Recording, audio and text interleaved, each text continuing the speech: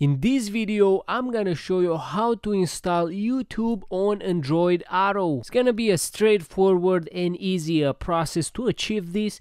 And the good news about this is that it doesn't require a rooted Android device. In other words, it doesn't require a jailbreaking process on your device. So let's dive in right in the process. In this video, I'm gonna use this Galaxy Z Flip 4 with the latest Android version running at the time of this video, which is Android 13, and it will actually work with the older Android versions as well. So the first step would be to go in the settings and find the section of installing unknown apps or from unknown sources. If you are not that familiar with the settings on your phone, just use the search bar on the settings app. Once we are getting here, we want to make sure the Chrome is turned on in this list, because we're gonna use Chrome to install this app. I will have the link in the video description. The app is called AAAD, and usually should be a link in the lower side of the website, and it should have an .apk extension, and we want to make sure we download this app, and then we'll tap open and install. Now the reason that we are using Chrome to install this app is that we cannot find this app in the Google Play Store, and it makes sense because Google determined that this app might distract the drivers, and they don't want such apps to be installed on their Android Auto system.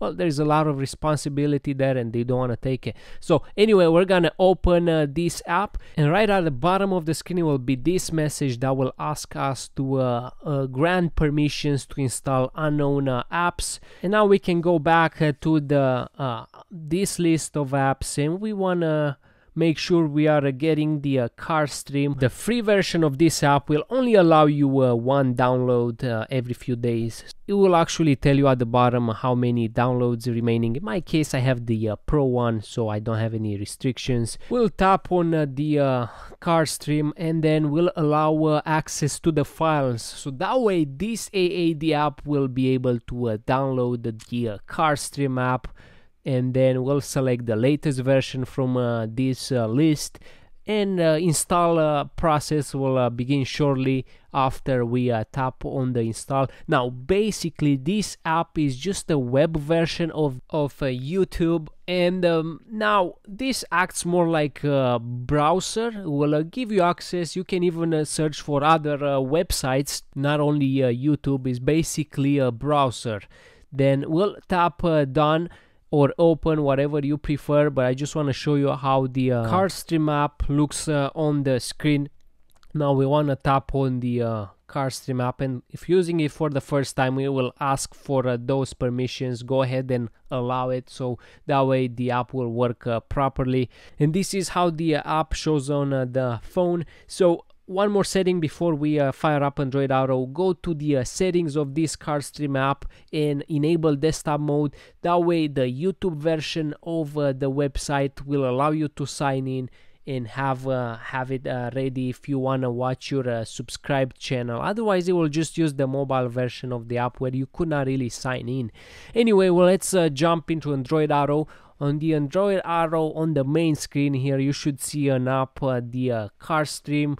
That is gonna be the browser, and as you can see, it allows us to have access to the website app. And I'm gonna do a quick demo here. I'm gonna try to find a video for you to show you how it looks full screen playing on Android Auto, and I have a video saved here for you. So there we go. This is how we will look full screen. You can actually make it really full screen by tapping that enlarge button on the top bar. Whenever you tap the screen, that bar with controls will pop up and will give you shortcuts to whatever you need to properly use this app. And you can have a glitch here and there. It's not perfect, but so far is the most reliable app that I've seen to work on Android Auto. Now I know a lot of folks out there may be against this YouTube app thing on the Android Auto, but it can be useful sometimes. Of course, I don't recommend it while driving, but it can be useful in some other situations. Anyway, I want to continue and showing you what else this app can do. So on that top bar, we having this button for bookmarks.